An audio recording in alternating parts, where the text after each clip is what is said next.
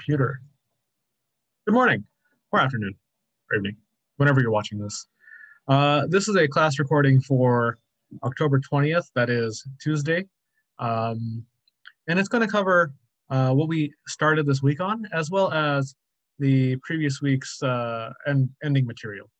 I'm only recording this today because at this point, all periods have covered the notes on intensive and extensive properties.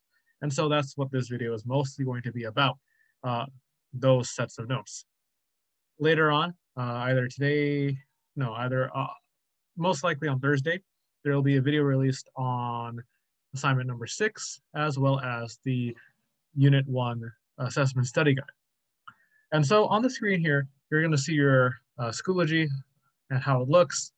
All material is now being organized into the Unit 1 matter and energy unit, including last week's materials, which should actually include this one right here. So that's what we're going to work on. Last week, we also had a chemistry feedback survey. So if you haven't done that yet, feel free to fill that out. Just let me know how I'm doing. And so let's take a look at the agenda. What is going on here? So this week, we are wrapping up the unit. Assignment 6 is our last assignment, followed by the study guide. And so we're wrapping up the unit. But what that means for you is that make sure your evidence notebook is up to date. Have your notes be filled out. If you don't have them filled out, if you haven't been keeping them up to date, use the class one I'm working out of to fill in your notes. So let's say you haven't yet turned in, or you haven't been following along since assignment number 2. Copy and paste these notes into your notebook. The point is to have a resource for you guys to access whenever you need. At some point, this document will no longer be available to you. And so that's when your version becomes more important. So if you haven't yet also done assignment 2, assignment 3, 4, 5, or 6, you haven't gotten it into your notebook, rather than going through each of these folders to figure out where each assignment is, right? What I would rather do instead is just copy and paste the assignments you don't have into your own notebook. So if you don't have assignment 2, just copy and paste assignment 2 into your notebook, right? That's what you should do. And so the notebook will be checked October 30th. That is next week, Friday. I'll just be checking for notes and assignment number 6. This Friday, assignment number 5 is due, and I'll go over that in a second as far as what you need to have done. The layout for this week, overall, the goal is to get past assignment 6, get past the study guide, and have you guys be ready to take the unit test on next week or this week if we can manage it. The test is fairly straightforward, 20 questions, 5 of which are short answers. The other 15 are multiple choice style questions. 5 of those multiple choice questions are from your pretest that you took back in August. 5 more are about chemical and physical changes. And the last 5 are older stuff, about accuracy, precision, percent error, that kind of deal. And so we can get started with today's lesson. If you haven't yet done it, I am getting our notes on extensive/intensive properties and assignment 6 from the week 9's material folder. Click on that doc, copy and paste everything into our notebook here. All right, before I start doing all of that, I do want to talk about assignment 5. Assignment 5 is about changes in matter. Let me zoom in here. About changes in matter, and we did most of it together as a class. So if you're following along at that point, if you're participating, we should be at an automatic 3 out of 5. We've got the analysis already done as a class. We've got our chart filled out. And so to get full points, you have to be able to do numbers 7 through 10 on your own. A little clarification for number 10, you just have to create a single scenario where there are 2 physical changes and 2 chemical changes, just a single one. All right, so like I said, today we're just going over the notes on intensive and extensive properties. If you're in an odd period, this stuff was covered back on Friday. If you're an even period, it was covered today, Tuesday. And so we are getting up to date with that respect to this. So click on this one to get our presentation going. We're gonna go to slide 28, which is where it starts. Actually, we're gonna skip that to 29. And so, based on our definition here, an extensive property depends on the amount of something, amount of the substance present. An intensive property does not depend on that. So things like hair color does not depend on how much hair you may or may not have. It's just a fact of hair. So it's a feature of the identity of hair. Your weight does depend on how much matter you have. And so if I had like a bucket and a cup, I know which one's heavier because the bucket holds more water, right? And so what are intensive and extensive properties? Provide an example, basically filling in numbers 15 and 16 in the vocab. An extensive property does depend on the amount present.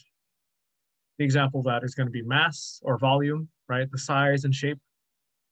An intensive property does not depend on that. So we already talked about color, but it could also be ephemeral things, really, things like about personality. So if you were literally reduced to a head in a jar, like Futurama, your willpower and intelligence are dependent only on you. They don't depend on how much of you exists. It depends on you. Density, for a more scientific version, is another intensive property. If I had a block of gold and a nugget of gold, they're both equally dense. You try chewing on one or the other, you're going to find out how dense these things are. And so we just fill that out. We're set there. Now, we're talking about a video here. And let me go ahead and play this. Hopefully I don't get copyrighted. Thank you for 49-second videos, Business Insider. We got a demonstration here.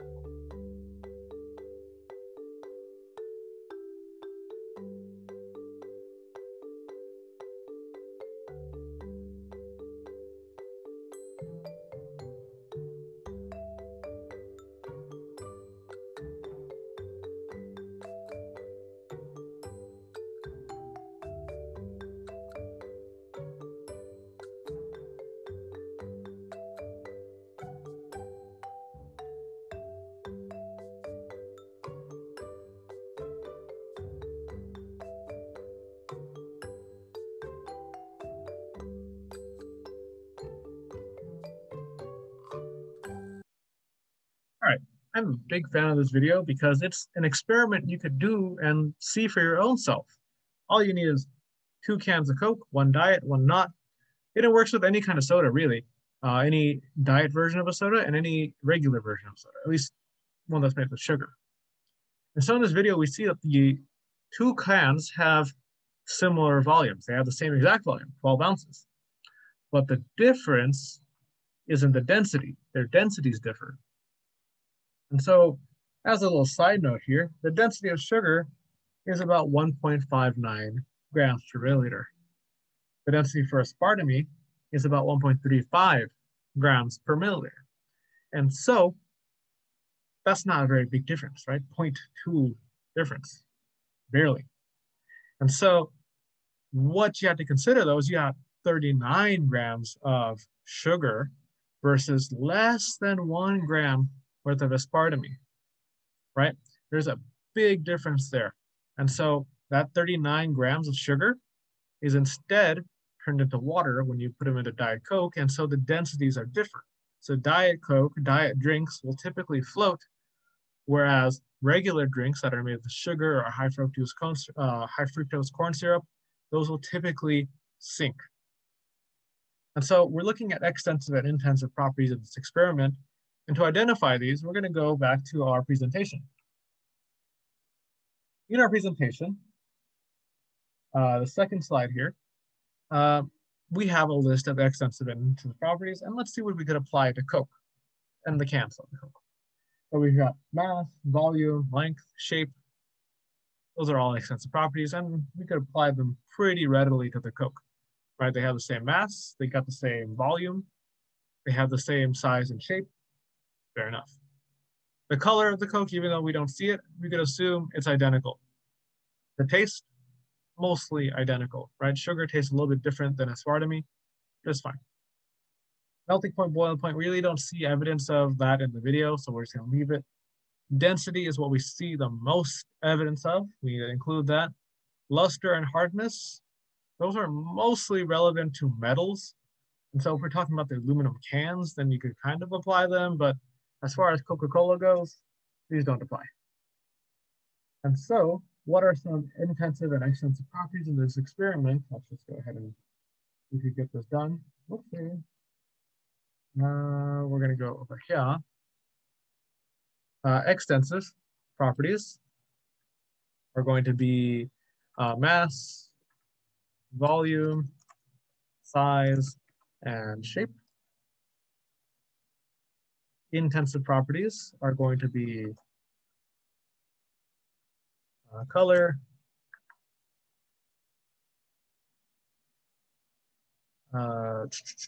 taste, and density. We're going to focus on that. And so if you want to change the experiment, let's say you get some Coke Minis, right? Coke Mini, Diet Coke Mini versus the regulars, they're going to do the same thing, right? Density doesn't change based on the amount. And so if that's the case, only the size and shape, I guess, and volume and mass change in smaller cans. The densities stay the same. So the regular Coke will sink. That's it. And so what are some other properties that stay the same regardless of the amount of substance? And we kind of already know the hint, MP, BP. We saw it in an earlier slide. And these are all intensive properties, by the way. The hints are MP, center of melting point, boiling point. And these all have to do with heat, by the way. And so if you're talking about heat, you can't not mention conductivity. And so if I had like a copper fork and a copper spoon, the spoon typically would have more copper in it. But the fact is they both conduct electricity at about the same rate. And so size doesn't make a difference to how well, I mean, yes, it does, but like, it doesn't make a difference as to whether or not these things will conduct electricity. That's just the nature of the material. They're going to conduct heat and electricity. And so for number 4, we did this together as a class, but not happening here. We're just going to work on this separately. And so these statements are all true. A pot of boiling water does have more energy than a cup of boiling water. That's true. And if you ask yourself, does the size make a difference? It does. And if that's the case, it's an extensive property. And so let's look at the next one. A pot of water boils at the same temperature as a cup of water. Does the size of the pot make a difference?